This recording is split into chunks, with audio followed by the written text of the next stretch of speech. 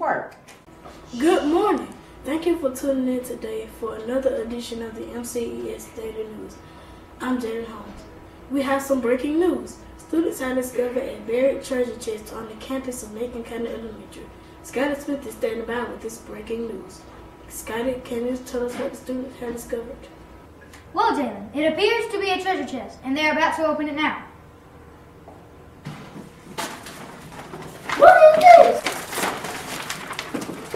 You guys, maybe we should put it together. What do you think of that, folks? A banner, not gold.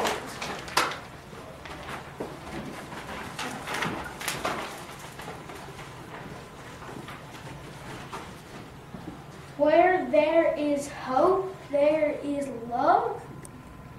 I remember, guys, there's something else in the treasure chest. That's got to be the chest. Got to be the chest. Whosoever discovers this chest will have to spread hope and love from near and far. That is why this chest was buried on the campus of an elementary school.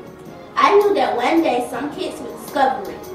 Children are already full of hope, and where there's hope, there's love. Now be on your way to spread it throughout the world. It is signed by yours truly. Yours truly? Who is it yours truly? Julius! I'm just kidding. Jalen, the treasure they discovered was something we can all use in times like these. Scotty, you're absolutely right.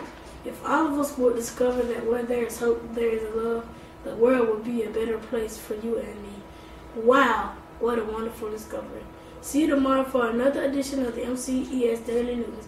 I'm Jenny Holmes.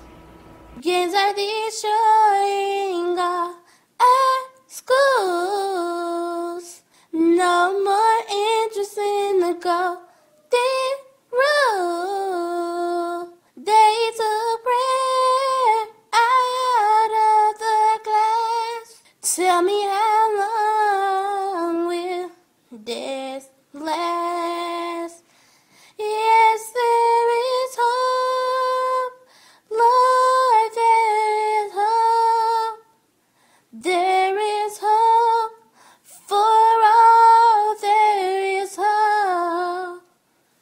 As long as